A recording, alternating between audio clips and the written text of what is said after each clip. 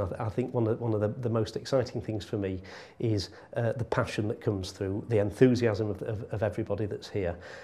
And it's a unique opportunity, and I think CAS is unique in this respect, in that you are getting the fusion of enthusiasts at school level with some real subject experts. So we had some really amazing talks this morning and this afternoon, all about how to go about teaching people computer science. I thought I'd take this opportunity, since, you know, Google are an excellent search engine company. We're not really expert educators, so rather than tell you how to teach computing, I mean, you already know that, I thought I'd speak a little about why we think we should be teaching computing. I was a teacher for 5 years before I went over to the tech world. I taught physics and neuroscience in the United States, and so I have huge respect and admiration for the massive energy and changes that I've seen in computer science in the UK in the last 2 years. It's totally blown me away. This is absolutely a grassroots organisation. As everybody says, there is no them, there is only us. It's what we do, and we are doing one hell of a lot. Nobody in the CAS world sits around and waits for things to change. Everybody just gets on and does their bit. I think the thing that I'm proudest about in CAS is that it's a grassroots organisation of individuals, like the people in this room, who just care and want to make the world a better place. And the great thing is that if we all get together and work together in this, we are making the world a better place. Conference this year is fantastic.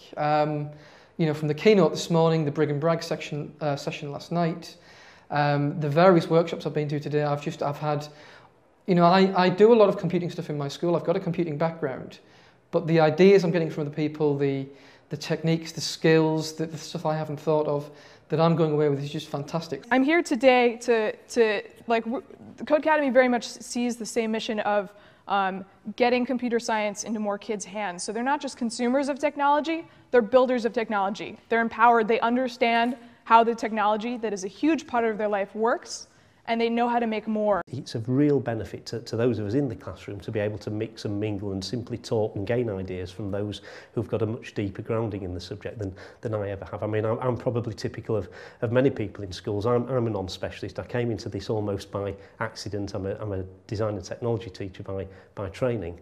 And it's just wonderful to be able to pick up tips and rub shoulders with people who know a lot more about the subject than I do.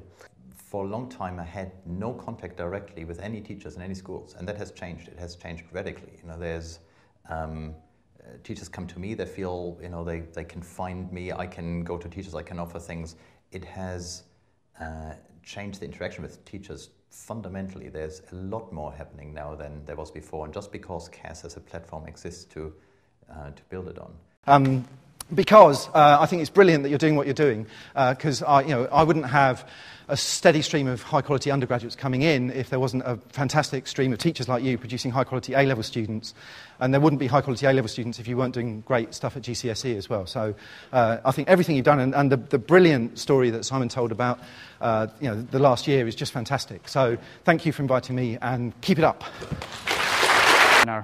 You're already doing great things. Hopefully we'll be there to support you, and thanks for everything you've done so far. If you see an organisation that is basically a can-do, go-get-'em organisation that's going to jolly well change the world, you want to be part of that, and that's what CAS does, and that's what CAS says to everybody, which is why it gets so much excitement from companies and organisations and individuals and schools and universities and governments as well. So I'm going to go away, infuse, spend the weekend reflecting on what I've learned, and then on Monday morning next week I can go in and share with my colleagues the things that I've picked up and start thinking about what I can do in September to make my students' experiences more positive and more useful for them. I think the opportunity is really there. It's up to us to grab hold of the opportunity and kind of hang on, as it were, cash in the gains that we got to make a decisive and lasting change. And so that means each of us has to do it. Right? So you've got to not just work in your classroom, but do something external. Run a hack day, start a hub, go to a hub, join the flash meetings, join the primary task force, whatever. Only you can tell, but don't wait for anybody else to tell you to do it. Just get on and do it. And if we all do that, we'll change the world.